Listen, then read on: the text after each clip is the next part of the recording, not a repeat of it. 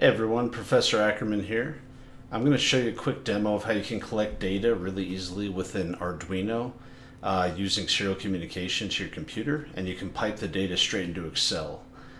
So in this example, I've got a photoresistor circuit with a typical photoresistor like the one that I got in this Elegoo Arduino kit. 10 kilo ohm fixed resistor right there between the photoresistor and ground. I've got a positive 5 volts wire on this side of the photoresistor, and I'm reading relative to the ground end of this 10 kilo ohm resistor. I'm reading on pin A0 right there. So essentially we're reading the voltage drop across the fixed 10 kilo ohm resistor. And because the photoresistor has a lower resistance when there's more light, we'll see a bigger voltage value when there's more light shining on the photoresistor, and a smaller one when there's less light. So let's go ahead, and I've got the circuit built. I'm going to write the Arduino code and show you how to get the data into Excel, just as a quick data logging demo. Okay, so that is what the circuit looks like. Let's go over to Arduino software. I'm going to go ahead and declare an integer. Let's call it voltage pin. Set that as A0. Just get that as a global variable. I'm going to call this photoresistor. Okay, so I've got my pin A0 and photoresistor value to store the voltage reading on there. I do have to start up the serial monitor, so serial.begin, parentheses, I'll stick with 9600 here as our default value.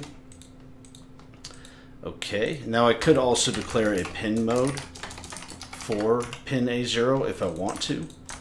However, that's unnecessary because all of the analog input pins in the Arduino, and really all the pins are inputs by default, and so this is redundant. I don't actually need this, so I'm just going to go ahead and delete that. But conceptually, I want to make sure the voltage pin is an input, but it's configured by default.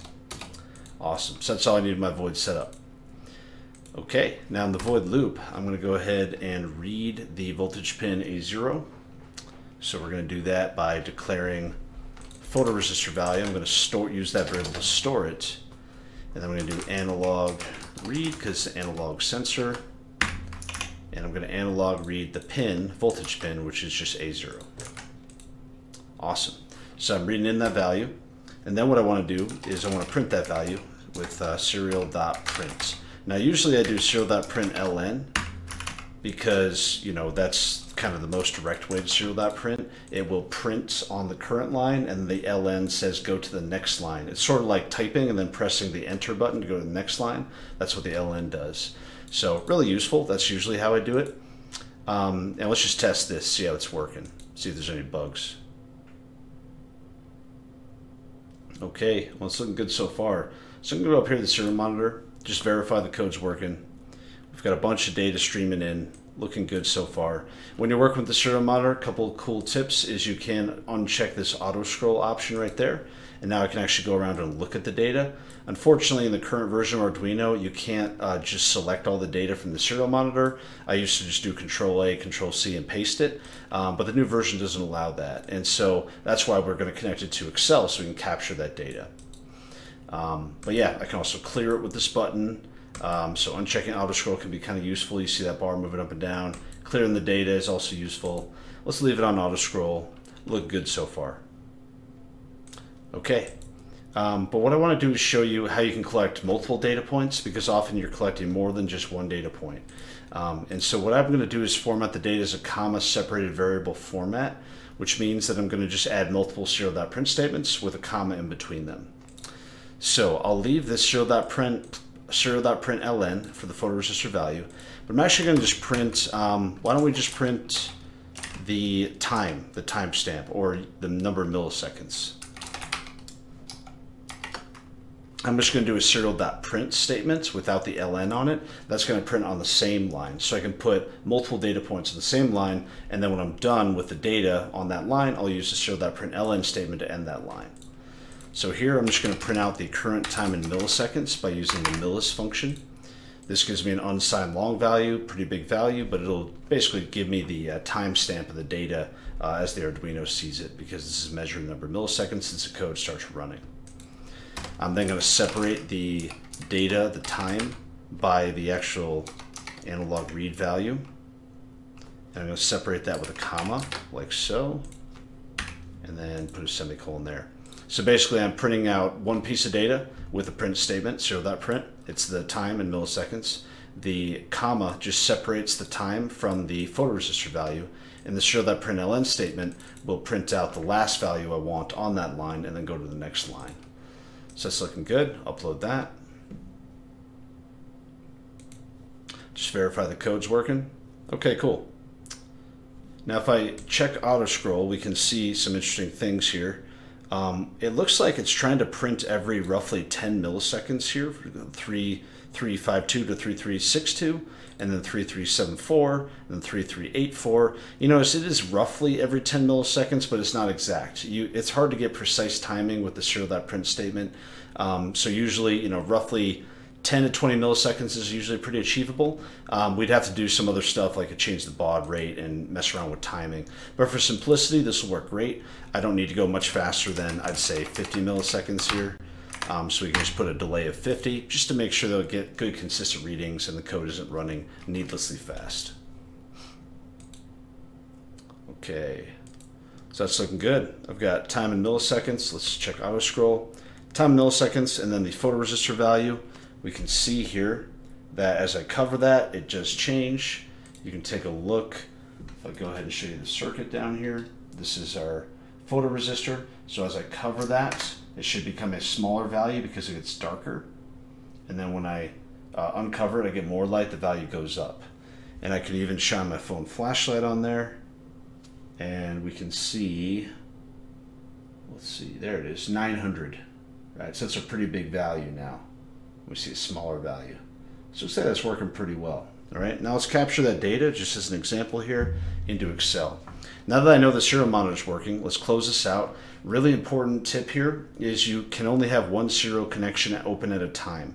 So the Arduino really, when the serial monitor is open, I have to go ahead and close that serial connection, and then I can reopen a new one on another program, or I can upload code, right? Or I can connect it, in this case, to Microsoft Excel. So let me switch back over here. Close out the serial monitor just so that I can reopen a new connection. So that's looking good. Let's go to Excel. Now how do I capture data into Excel? I'm going to use Microsoft Data Streamer. To access that, it should be built into most Excel installations. We go to File, then Options. I'm going to go down to Add-ins right here. And then I'm going to go to the bottom here. There's Excel add-ins. I'm going to click on that drop down. I want to go to COM add-ins. The COM means serial communication, basically. So click on COM add-ins, click Go. A new menu pops up, and then you should see Microsoft Data Streamer for Excel. Check that. Click OK. And now we see that at the top up here, I see Data Streamer at the end of my tab. Okay, so click on that. Now I go to Connected Device. This is why I have to close out the Arduino serial connection, and it should automatically recognize that the Arduino Uno is connected on COM4. I can just verify that when I go over here, click on my Arduino Uno connection, I see COM4, and then I click on Tools, I see COM4. So it's looking good, it's all auto-recognized, but because I can only have one serial connection at a time, I have to make sure that I close out the serial monitor in the Arduino software before I try to start a new one in Excel. So we close that out. Then we go to Excel, connect device, Arduino Uno COM4, and voila, we see the data which is about to be piped in.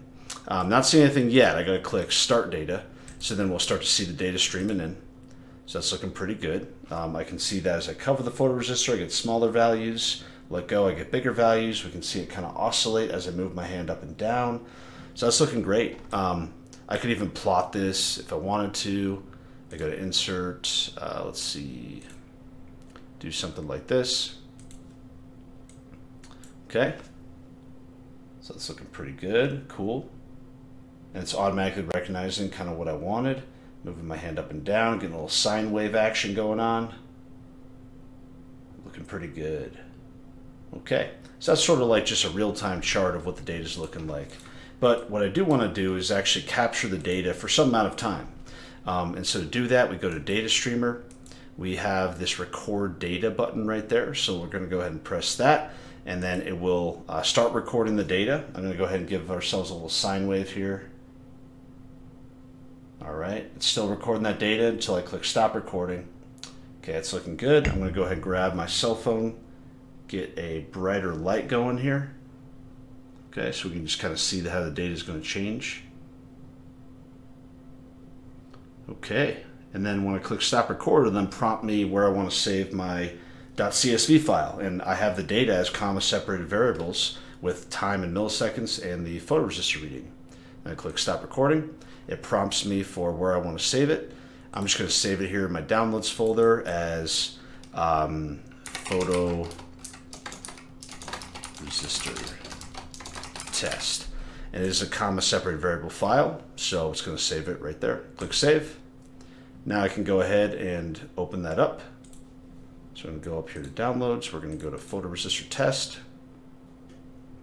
And there's all my data right here. So from the time I hit start or record data and when I clicked stop recording data. And then a good tip when you're plotting anything in Excel, you may know this already, but I really like this tip, is you do Control Shift. So if you just do Shift, it just highlights data, right? But if I hold Shift and then Control, press down or up, I can then highlight the entire column or row for that matter. So I'm going to go down to the bottom with Control, highlight this with Shift, Control Shift up, Shift down. Variety of ways you could do that, but I can select all the data. We can then go ahead and see what data I plotted. We can pick really anything. I'll do that. Okay. We can kind of see where the data started and stopped.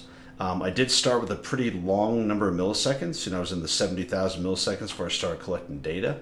But we can see when I made a little sine wave down there, and then when I turned on my phone flashlight and saw a brighter data spot. And because I have the timestamp, you know, basically the number of milliseconds, I can kind of see all that data. Awesome. But yeah, that is how you can connect your Arduino to Microsoft Excel and get the data streamer working. It's probably pretty much the fastest way to get data from an Arduino into a data file. So pretty robust, should be installed in most Excel installations by default, and definitely recommend that. Another option is CoolTerm, which is a open source software that does kind of the same thing, but because it's built right into Excel, this is pretty hard to beat. So hopefully that was useful, and happy data collecting.